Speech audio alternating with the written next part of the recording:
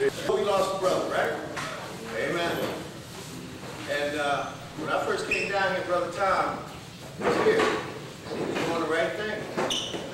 As a matter of fact, a couple of weeks ago, he was the one who gave me a sentence that still sticks with me. He said, Warren, you know why people commit suicide? They don't commit suicide because they want to kill themselves. They commit suicide because they want to kill the pain. Now here he is dead. And I looked at him and said, Tom, when are you going to stop drinking and stop killing yourself? Tom was a good man. And we're not going to send this brother to hell because we don't have a hell to send him in. How about you, Tom? We don't have a hell to send him in. S.D.T. We don't have a hell to send him in. Amen? Amen? Now, I want y'all to read this with me. And this is why. Because one of the things y'all need to understand, if you're in the body of Christ for real, and it's called the body, and one person in the body gets ripped away, you ought to feel something. There ought to be something. It's like a ripping, because we're called the body of Christ. That's why the Lord said you need to mourn now, because when you get to heaven, there ain't going to be no more pain, no more sorrow.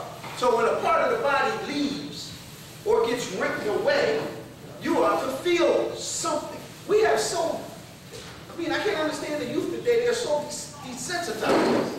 They don't feel nothing. I don't understand that. Oh, that's just the way it is.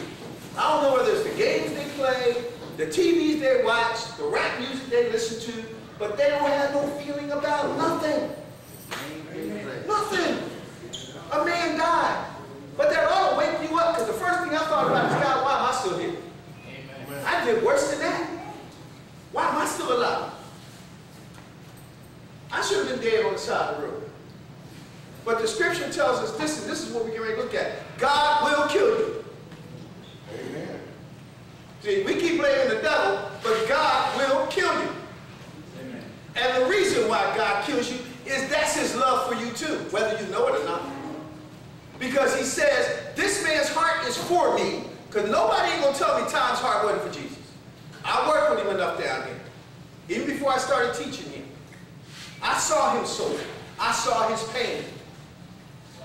Amen? Amen? But the scripture says, I'm going to kill you just so the devil won't receive your soul. So God will kill you when he gets to a place of realizing you and your flesh, you can't handle the pain no more. He done gave you space after space to repent, time after time to come to him. And he just says, I know this man and this woman loves me, but the devil's going to receive their soul if I don't bring them home. I believe God brought time home. Just so the devil won't receive his soul. Let's go to 1 Corinthians chapter 3. Let's start at verse 12. Now, if any man build upon this foundation gold, silver, precious stones, wood, hay, stone, right? Every man's work shall be made manifest, for the day shall declare it, because it shall be revealed by what? Fire. That fire is an idiom for God's eye. All right? And the fire shall try every man's work and what sort it is. So that means God is looking at what kind of work you do. Amen? Here it is, verse 14. If any man's work abide which he has built thereupon, he shall receive a reward.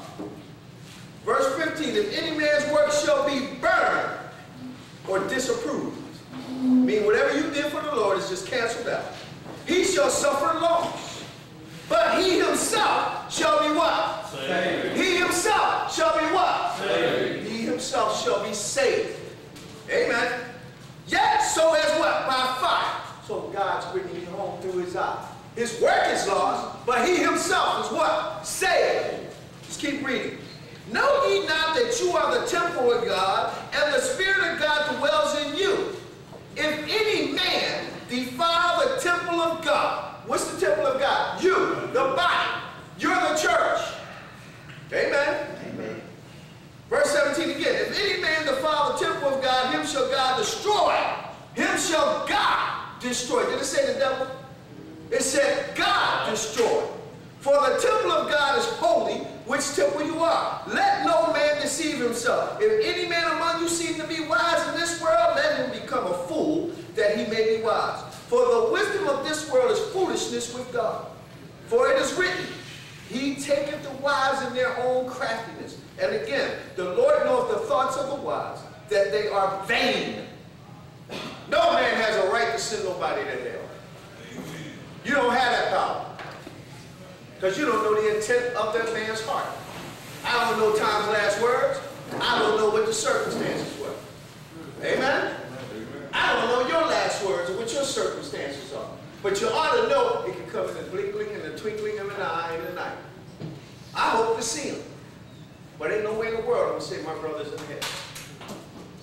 Amen? Amen. Therefore, let no man glory in men, for all things are yours. Amen? Let us pray. Father, we just thank you in the mighty name of Jesus. We thank you for this word that's about ready to come forth.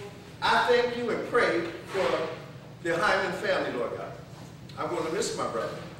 I thank you for the time I had with him, for the words of wisdom that he has given not only me, and the help that he has given not only to me, but people in this ministry and the people outside this ministry. I thank you that his pain is over, Lord. And I pray that he is in your bosom. In Jesus' name, let the house say amen. Amen. All right, let's go to Matthew 11 and continue our lesson. Tonight we're going to be talking about, I've skipped over some things, been praying about it. I've been trying to go through the sheet I gave y'all one by one, but God told me to break it up. Tonight we're going to talk about betrayal and a little bit on relationships. Amen? Because who in here has ever been betrayed? Who in here has ever been a betrayer? Amen. So we know what betrayal feels like, don't we? But we're going to talk about how deep the Bible gets into about betrayal. Because once you can handle betrayal, it's the beginning of your ministry. It's the beginning of your walk with Christ, and I'm going to show you why. Amen? Now, how does betrayal help you? Because I'm going to tell you right now, maybe I'm jumping a little bit ahead of myself. If Judas didn't betray Jesus, none of us in this room who claim to be saved would be saved. It took Judas' act of betrayal in order for everybody in this room to be saved. Amen. So Judas was rated in the will of God. But we are quick to call somebody a Judas, and we're quick to become a Judas. Amen. Amen. So let's start out with our favorite scripture. Let's do a quick little review. Let's go to Matthew chapter 11, our golden text for this. Matthew chapter 11. And y'all just keep the Hyman family in prayer, okay? Amen. Amen. Verse 28, 11:28, come unto me, all ye that are labored and are heavy laden, and I will give you rest. Take my yoke upon you, and learn of me, for I am meek and lowly in heart, and you shall find rest unto your souls. For my yoke is easy, and my burden is light. Now, quick review, because all good teachers love to review, especially if there's new people coming. As you already know, we're doing the R.E.S.T series, Rational, Emotive, Spiritual Therapy. We're going to be understanding, actually I just put betrayal there, but it should be relationships and betrayal. Okay? We also are learning to use the ABCD equation, which is, I should have redid that. Again, I forgot to look at that, change it out. But anyway, A equals activating event. Those things, activating event is things that we cannot prevent. It's called life. Could Tom prevent him from having a seizure and dying in the car? No. These are activating events that we don't have no idea where they're going to come, how they're going to come. But what do we do with B? Our belief about the activating event determines what? C, our emotions or consequential feelings concerning that activating event. Which will do what? D, make us act or do in behavior. And a lot of us in this room, including my brother who left, what did he do? He took his activating event, the hurt that he was feeling from his family, took his belief, even though he was with Jesus, he decided to focus on the negative, that they don't love me anymore, nobody wants me anymore, nobody wants me around anymore. He took that belief greater than the belief that Jesus loves him. Because I've been there too. But I said, you know what? There's somebody who's better friend than I ever had in my life. His name is Jesus. There's somebody who made love to me better than any woman in my life, and his name is Jesus. There's someone who's been there every step of the way with me, and his name is Jesus. So despite what family, friends, children, anybody else say to me, they can't outdo Jesus. Amen. And until you get there, you are not going to react right to the activating event. So he took the activating event and let his emotions take the best of him, which caused him to behave wrong. event took his belief about Jesus, which I do today, because he's the greatest in my life. Then it changed my emotion to make me say, wow, how great I am. Which will what? Make my behavior line up in what? Compassion, love. Amen? Compassion and love, man. And forgiveness. Amen? Then, because why? I learned how to T.E.R, trace, erase, replace. That was a process. You got to find the root of it. Some people don't find the root. All they find is that layer. I was in the garden the other day just yanking up weeds, but I knew I didn't yank up the roots, so I know next week I have to come back and cut them again. Because I didn't pull them up from the root. Amen? Then what does it do? It brings an S.D.T, self-destructive thought. And every time you have an activating event, it's going to bring a self-destructive thought. Some of us wake up looking for that self-destructive thought so that we can act out behavior, go get a blunt, go get a bottle, go get some crack, so they'll go with some woman or man, because what my self-destructive thought this morning is, I want to pick up where I left off yesterday. Amen. I used to do it all the time. As soon as I woke up, the pipe was right there. Even if it was some residue in it, I had to get started, scratching it out. Amen. And as soon as I got that first blast, pow, I'm off and running. So could not change my behavior, my belief yet, because my behavior said, forget everything else. I'm going to go get the next blast, and I'm going to get it no matter what it takes. Lying, cheating, stealing, robbing, even my own family. I'm going to get my next hit because my behavior dictated it to me. Amen? But now I learned to what? S.R.T. Scripture replacement thought. I decided I'm going to sit there and learn the Word. I sat there and learned the Word while reading my Bible and smoking crack. Because one of them had to change my life. The crack was either going to kill me or the Word was going to make me alive. I decided to let the Word make me alive. Smoking and reading. Smoking and reading. Then one day I was just reading. All right? Amen. Amen. Don't let nobody tell you what it takes for you to get to God. You know who you are. You know what it takes. And guess who else knows what it takes? Because all people are going to do is frustrate you to get you to act out your behavior. Amen? That's all they want to do, is get you off, get you off your square. They know exactly what button to push. There's a term we use in counseling called the enabler. Everybody in this room got an enabler. They call family members. They call daughters. They call sons. They call employees. They call bosses. They enable you to act out of an activating event which will change your belief to make you get emotional to go do the wrong behavior. Amen? Amen. So, let's talk about betrayal.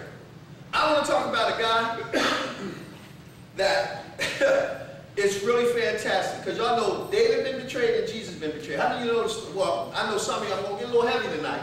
But I hope I'm bringing it to you. I want everybody to turn your Bible to Psalms 55. Some of you may have read it before. But we're going to go to Psalms 55. If we got enough time, I'm going to read something out the book. But again, I got so much on my heart tonight, I want y'all to see this straight out the Bible. Amen? Maybe you'll see yourself and change, or maybe you'll recognize somebody who did it to you and realize it was God's tool to mature you. Everything that's negative coming in your life is sent by God to mature you. I got mad with God when I read the scripture when he said, I send the affliction, I'm blaming the devil. Well, the devil done did this. And God said, no, read my Psalms 119. I read so many scriptures that said he sent the affliction, I got mad at God. Are you crazy? What's wrong with you? But it was him. It wasn't the devil. To mature me. Amen? Psalms 55, now watch this.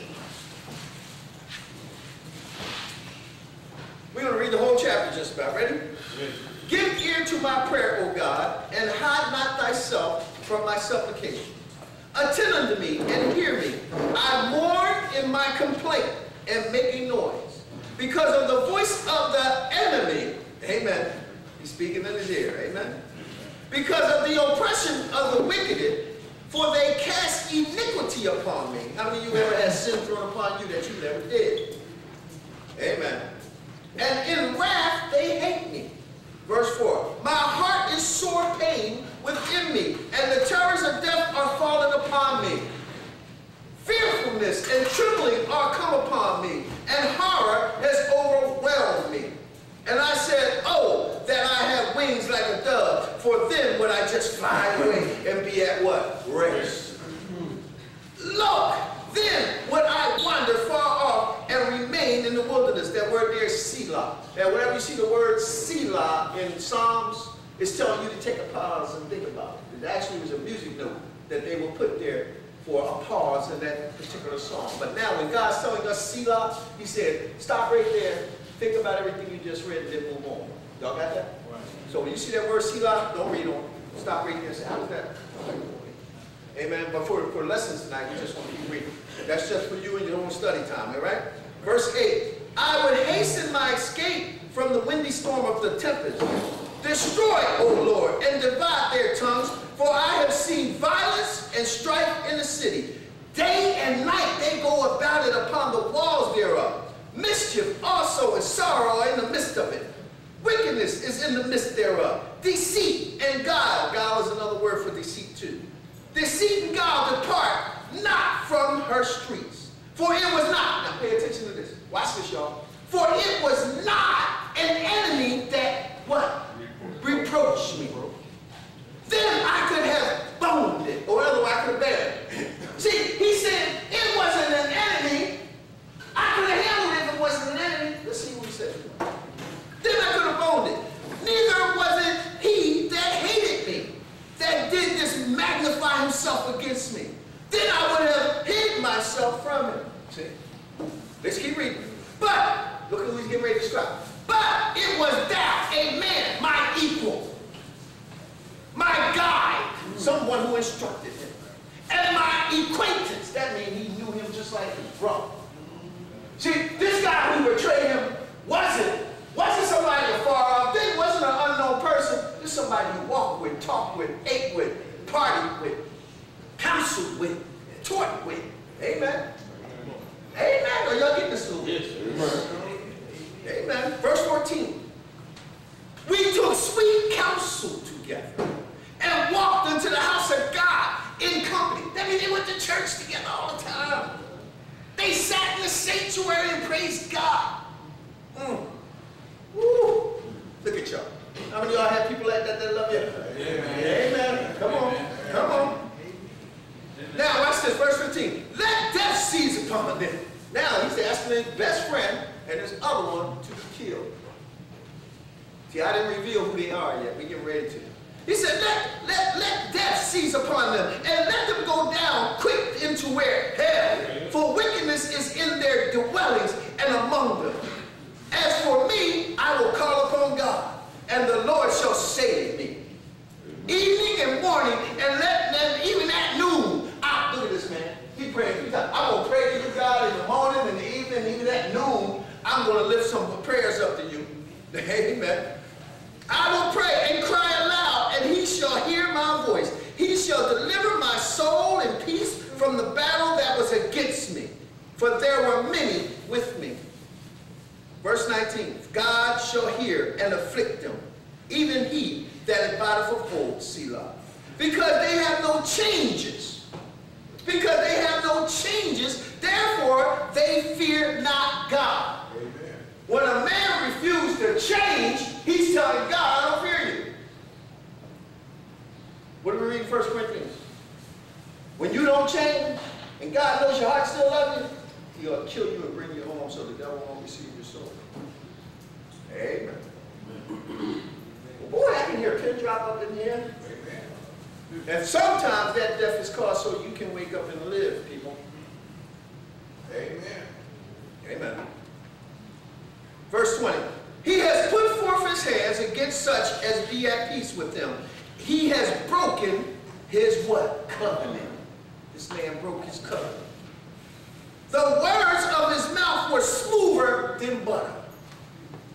The words of his mouth were smoother than butter, but war was in his heart. His words were softer than oil, yet were they drawn swords. That means he was just speaking against his friend. Big time. Amen. Cast thy burden upon the Lord, and he shall sustain thee. He shall never suffer the righteous to be moved. But thou, O God, bring them down into the pit of destruction. Bloody and deceitful men shall not live out half their day, but I will trust in thee. I will trust in thee. Now, I'm going to tell you about this guy. Everybody go to 2 Samuel chapter 15. 2 Samuel chapter 15. I know y'all not used to going to Old Testament a lot, but I got to bring this guy out. The man's name was Ahithophel. How many of you ever heard that name before?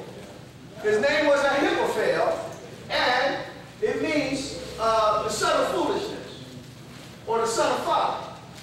But watch this. Ahithophel was Bathsheba's grandfather. Everybody know who Bathsheba was? That's why David wrote Psalms 51, because he committed adultery with Bathsheba. Now, Bathsheba was married to Uriah the Hittite.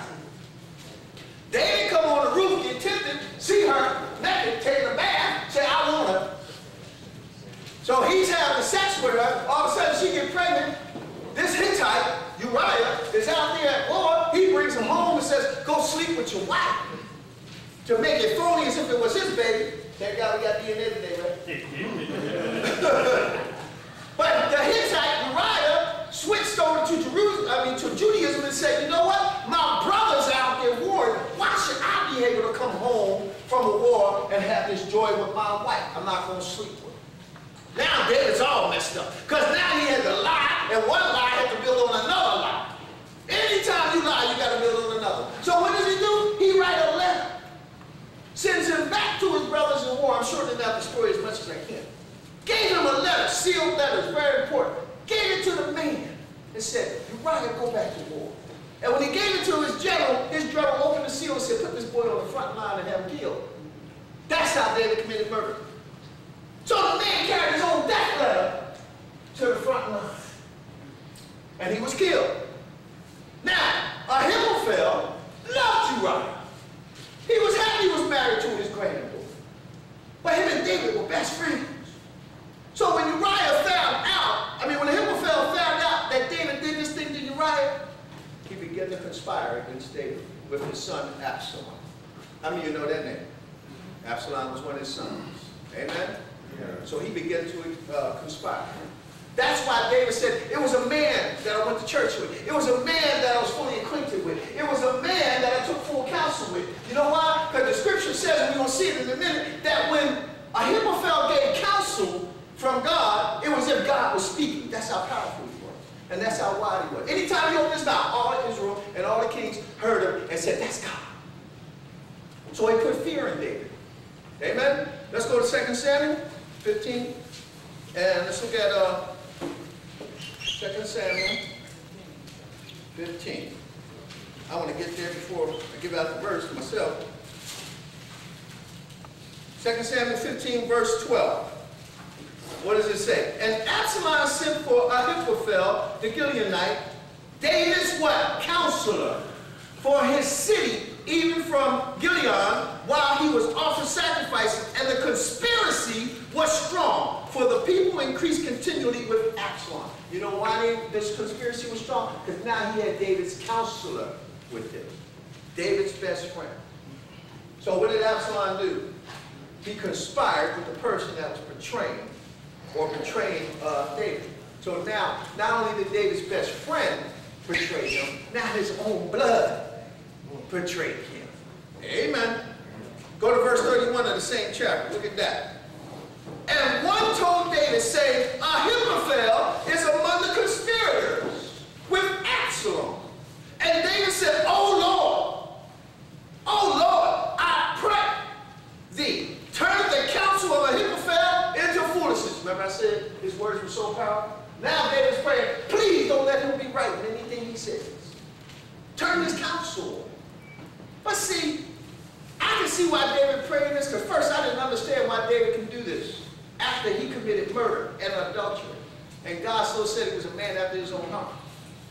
But the reason why David can get the counsel of God and pray to God that way, because he repented. Amen? Until you repent, you can't get the ear of God. I'm trying to tell you to repent. Repent. And no matter what you do, you will get the ear of God. But God still has to send you through this. Why? Because we want to see what happens then. Go to chapter 16 of 2 Samuel.